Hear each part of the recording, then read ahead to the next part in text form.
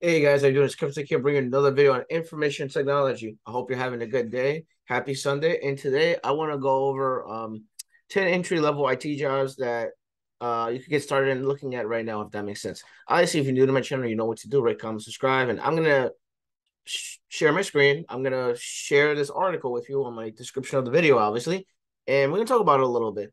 It's gonna be a short video today, nothing crazy. I just want to go over 10 entry-level IT jobs that what you could do to get hired and stuff like that. All right. So let me share my screen. Screen uno. All right. So 10 entry level IT jobs, what you can do to get hired. So this came out August 10th. It's a few months ago, and this actually is still relevant because it's 2022. Obviously, this will change as the years stop come by, if that makes sense. But first job, obviously, I'm gonna go over this because it has help desk on it, right? So help desk technician annual salary is $42,000. It's gonna grow 9%. Requirements, knowledge of computer systems, troubleshooting certifications. You may need a bachelor's degree, you may not. Really depends on the company. You may need CompTIA A plus, you may not. Really depends on the company. Remember, I talk about this. For common help desk interview questions, what is troubleshooting process? Can you describe a time when you had to work with someone you didn't get along with? What will you do if you face with a technical issue you didn't know how to resolve it? How important are tech skill? How important are IT skills in service desk role? So yeah, this is advertising the Google IT support course, which makes sense because they are affiliated with CompTIA. But yeah, it's there. Help desk is not going anywhere. You guys, people think that it's going to get automated. It's not. It really depends on the company. Most places that I worked in, financial firms, they rather have a human on the back end than have a robot on the back end. Just saying. All right. Numero dos, two.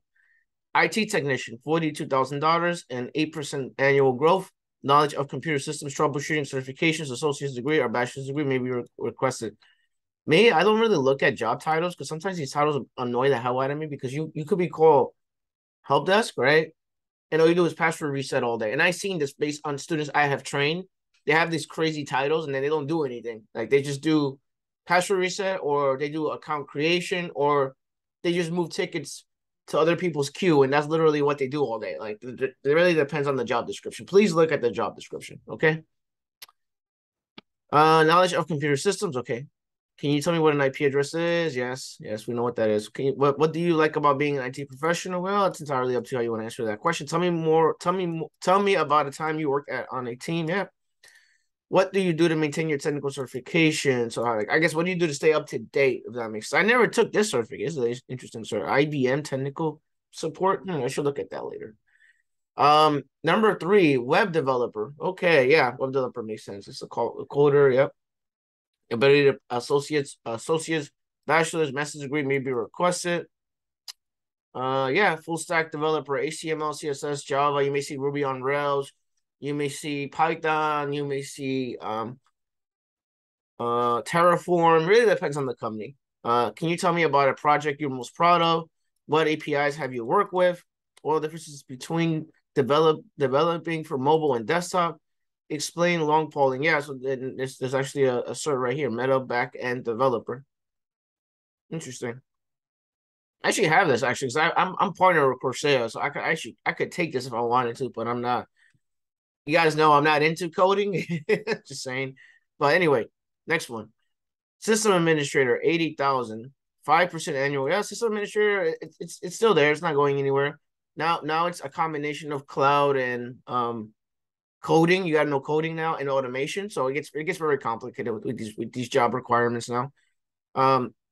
System administrators will cause computer administrator, install, configure, maintain, operation of multi-user computer systems and servers. A successful sysadmin uses their knowledge of software, hardware, and networks to keep business running smoothly. Their roles can overlap heavily with networking. Yeah, that's true. In some jobs, I have seen that you may be required to have CCNA if you work a sysadmin role. Yeah, so it really depends on the company. What is a frustrating support issue you encounter?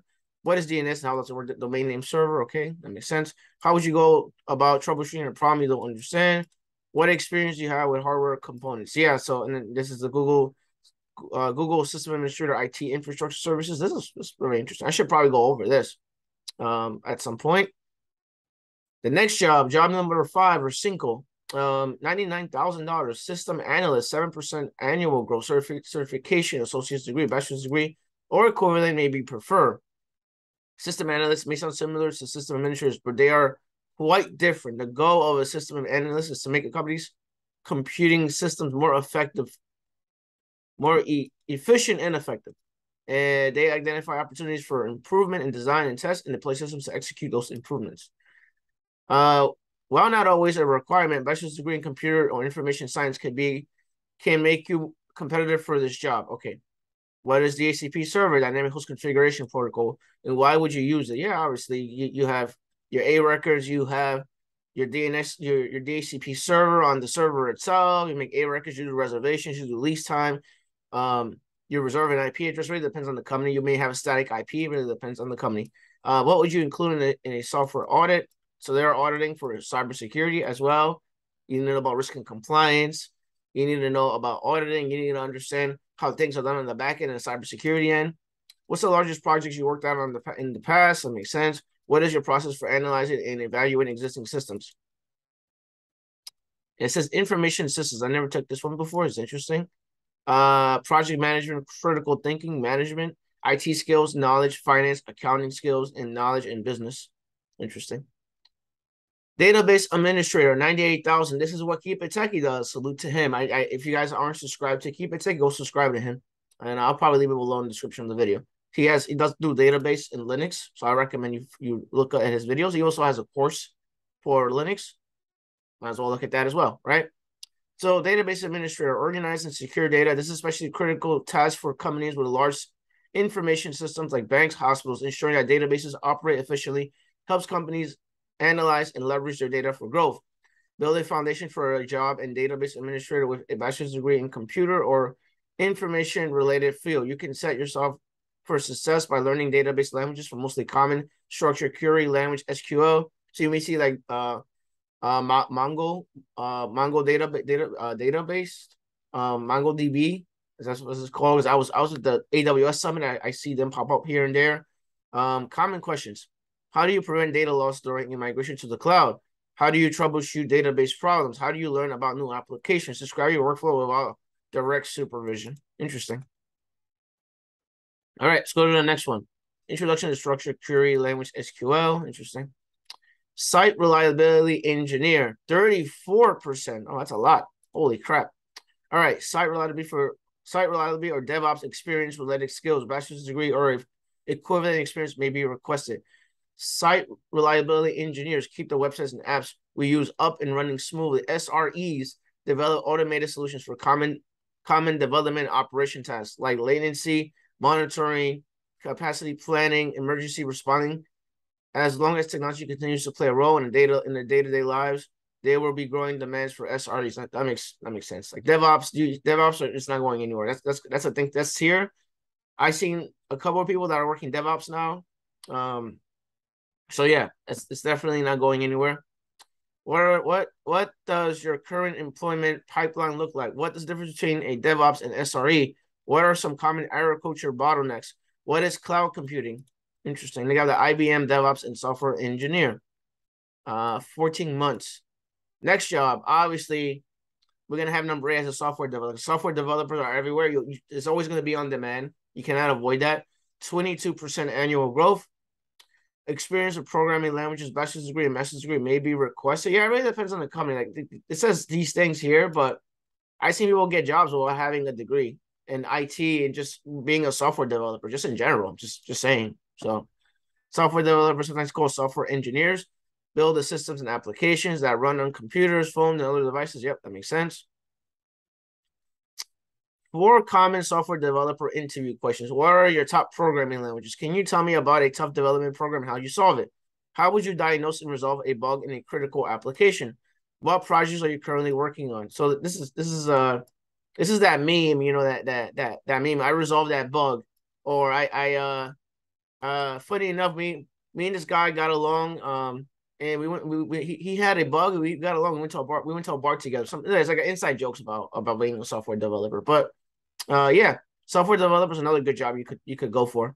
Me, I'm always gonna go back to Helpdesk because I do Helpdesk training and I do IT support training. So or system admin. I do system admin videos as well. So I always will go back to those three things. Let's go to the next one. All right, let's see. Information security analyst. All right, 33%, $102,000. Good money right there. All right. Information security analysts, is called as security analyst, cybersecurity analysts, are tasked with protecting a company's computer networking systems. This involves planning, implementing security measures, quickly addressing security breaches should they occur as the technology continues to advance. So does the need for robust security. Yeah, so some of these jobs may require security plus. I agree with that. Really depends on the company, because if you work for a government job, you're gonna need a security plus. You cannot avoid the security plus. And I know people talk bad about CompTIA certifications when at the end of the day, some of these certs are required in a job, unfortunately. So you're gonna have to get it anyway, right? So that's how it is.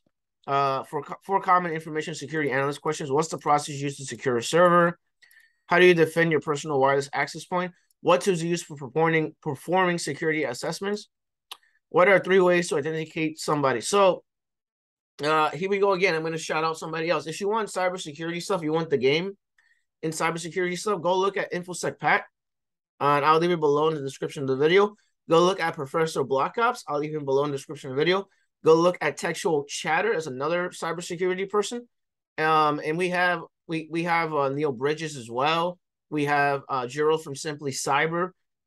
We have I'm thinking on the top of my head right now, do we have any more security guys I can think of? I have a bunch of them, but I'll leave some of them below in the description of the video to get you started in information security, if that makes sense. Because I'm friends with all of them, and they have some great videos. All right.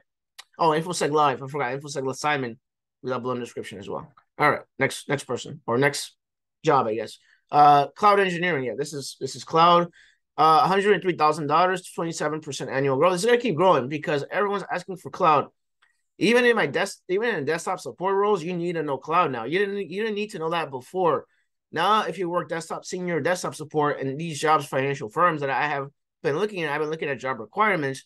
You need to know either Azure AD Connect, or you need to know AWS and how to run an instance of EC instance. Can't even talk right now. Yeah. So you need to know how to run either Google Cloud, AWS, or Azure.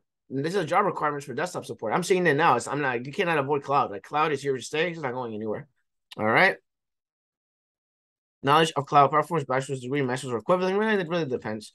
Cloud engineers help business migrate applications, functions, process to the cloud. Yeah, obviously this is right. You may need to know AWS. You need to know Azure. You may need to know Google Cloud. It really depends on the company, right? Many companies look for entry-level candidates with at least a bachelor's degree in computer science or related, right? Common questions. What are the benefits of cloud computing for a business? How do you design for failure? Can you describe your most challenging cloud computing project? What are the advantages of cloud computing? So this is landing an entry-level job. And then that's it. That's pretty much it for this one. There are other resources here. I'm going to leave this below in the description of the video. I just wanted to go over this because it covers Helpdesk. It covers IT support. And for someone trying to get into the cloud, look at GPS. She has videos on cloud computing. She also works for Microsoft. So I'll leave her below in the description of this video. And then that's it. That's pretty much it for me. Obviously, I'm always going to go over Helpdesk because I'm a Helpdesk guy. That's my niche for my YouTube channel. And I'm going to stop sharing. These are some common jobs you could go to right now that are entry level. So I'm going to leave it below in the description. With that being said, I hope you guys have a wonderful day. I just wanted to go over this. I wanted to share this with you. And I wish you the best in your IT career. And if you need help with anything, just reach out to me on Discord. I'm here on Discord. All right. Take care, guys. Peace. Later. And have a good weekend.